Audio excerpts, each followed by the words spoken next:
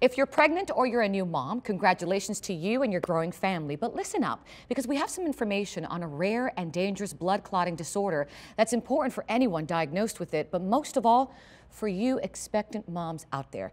Joining me to talk about this is maternal fetal medicine specialist, Dr. Christopher Robinson. Good morning, doctor. Thank you for joining me. Thank you very much for having me today. So let's talk about this blood clotting disorder. What is it? You know, I think a lot of people, when they think of blood clotting, we think of a good thing. Yes. We think of, for instance, I cut myself, I stopped bleeding, and that's great. It's awesome. The problem is there are some people who actually clot too easily. In other words, they actually have clots that can put their lives at danger. And the specific clotting disorder we're going to discuss today is the Antithrombin III deficiency. It's a hereditary type of blood clotting. Okay. And so it's important to recognize that it's very different than the clotting that we think about in our everyday lives. Yeah, because when I think of clotting, I'm not thinking of something so dangerous. So how rare is this? It is a rare condition, but not as rare as people think. Okay. In other words, we believe there's probably around 60 to 600,000 people in the United States that have this condition. And we believe that probably only a fraction of those individuals actually know they have the disorder. And where's the danger behind it? This scenario is dangerous because it predisposes a woman who is going through the most special time of her life. She's in pregnancy, she's planning her family, she's planning for a healthy baby, she's looking to the future. She wants to ensure she does everything to get there. But at the same time, she has this deficiency in her blood that causes her to clot spontaneously. It can happen in her arteries, it can happen in her veins. And the risk with that is? Well, the worst case scenario is that clot sets up in one of those vessels and actually moves into her lungs, preventing her from getting adequate oxygen, placing her life at risk as well as her baby. And unfortunately, that event is not 100% predictable. And so we can't actually tell her when it's going to happen or how it's going to happen. But these women are at very elevated risk. In fact, 70% of women who have this deficiency in pregnancy will develop a clot, and they can have a life-threatening event in that pregnancy. Now, you mentioned, doctor, that it's inherited. So are there signs that someone can look for in terms of maybe recognizing that they could have this? So that's important. So since it's inherited, it means we have to look at our whole family. We have to step back and not only think about ourselves, but think about what happened to my mother? What happened to my father? Do I have sisters? The family tree. Who have had, exactly. We need to look at everyone in the family. Have we had individuals in our family with early heart disease? Have we had other individuals in our family who've actually had these clots? Maybe they happened in their leg. Maybe they had clots that went to their lungs, sometimes called a pulmonary embolus. Exactly. And that caused them to be admitted to the hospital. Maybe we have individuals in our family who are taking blood thinners. We call those anticoagulants in medicine. But what we hear them called in our family is, you know, maybe grandfather, maybe my sister or brother is on a blood thinner. And a blood thinner is there to protect that person from these type of clots.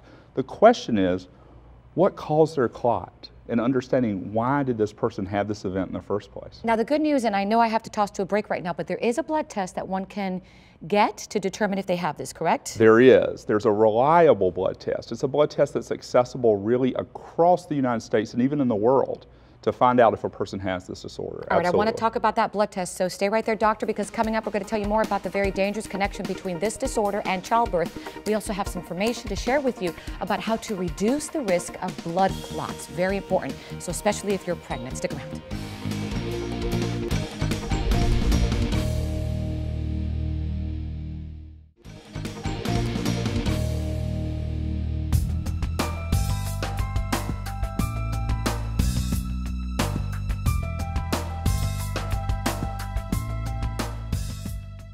Welcome back to The Balancing Act. I'm rejoined by maternal fetal medicine specialist, Dr. Christopher Robinson, and we're in the middle of a very important discussion about a rare and dangerous blood clotting disorder. Dr. Robinson, let's continue the conversation here and talk about why this condition is not only dangerous, but especially dangerous when you are pregnant. First of all, pregnancy, you know, is a very special time in a woman's life. Of She's course. planning for the normal. She's planning for her future family. She's anticipating a healthy child, a healthy delivery. And really, we're not focused on the complications, but we know that sometimes complications do creep in to these scenarios. We do things in obstetrics to try to elicit this information, to find out, is there a risk in this family? For instance, we might ask a woman, do you have any family history of things like blood clots. We may refer to terms like thrombophilia, meaning that a person clots too easily.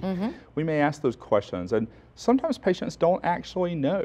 They don't know the answer to that. They may not know their family history completely. As we talked about before, it's important to dig in the family history to find out, is there a history of thrombophilia? Is there a history of a hereditary type of blood clotting? And very importantly, this type of blood clotting, Hereditary Antithrombin III Deficiency, is particularly dangerous in pregnancy. So I can only imagine for a woman who is hearing that they're expecting a child, and of course that's a wonderful and exciting moment, but nerve-wracking as well, and this diagnosis, it's got to be tough. It's challenging anytime we have to give a person information that could potentially suggest they're at risk. It changes their perception, it changes their feelings, it induces sometimes feelings of just being frightened or scared of the actual event. And one of our jobs is to try to alleviate that, to make a plan to minimize the risk of a thrombophilia upon that pregnancy, to minimize the risk of clotting too easily. And in the case of antithrombin III deficiency, it's very important to know if this deficiency exists in the patient so that we can make a plan for how to care for that pregnancy. And you can make a plan, and here's the good news, because you can reduce the risk of blood clots. What are they? Absolutely. So when we look at these women who have hereditary antithrombin III deficiency, we're talking about women who have low amounts of this protein antithrombin III.